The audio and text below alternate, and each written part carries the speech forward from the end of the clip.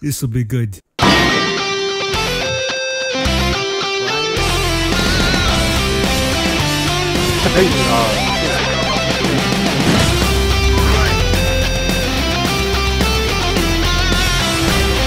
Where is everyone? Oh, behind you! Oh,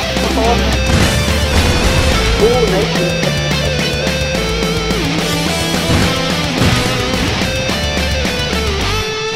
Come on, Mr. Dog, kill some people. Yes. Yes! You know what time it is. It's that time of year. Christmas noobs are coming. Oh, man.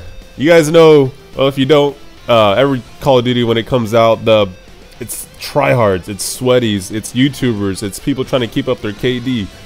That's what we got to deal with for like a month or two, and it seemed to winding down now. It's starting to get fun again, and people are running around. But anyways, real quick, I wanted to give a shout out to Charlie Rigo. I don't know. I hope I said that right, but he's a really good musician. As a fellow musician, I give much respect to him. He shreds the guitar. He does a lot of covers, cool covers, and not only is he a really good guitar player, but he's really creative. The stuff he comes up with, he has really good taste, and he's just got it.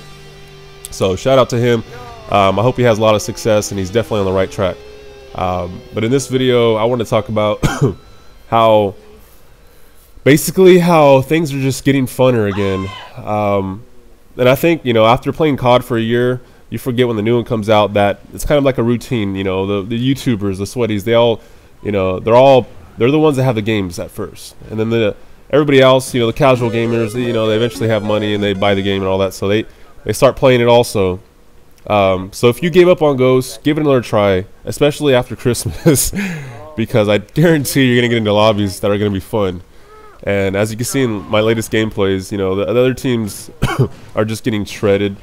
And I don't like stomping on the other team. You know, I always like a good match. I'd rather have a good match, you know, close score at the end rather than just stomping and it being too easy, because that gets boring. But it definitely is that time is coming. So yeah, give it another shot. You guys will see the difference. And why does it make you look down every time you bump into somebody? I mean, is the hitbox in his toe? What's going on here?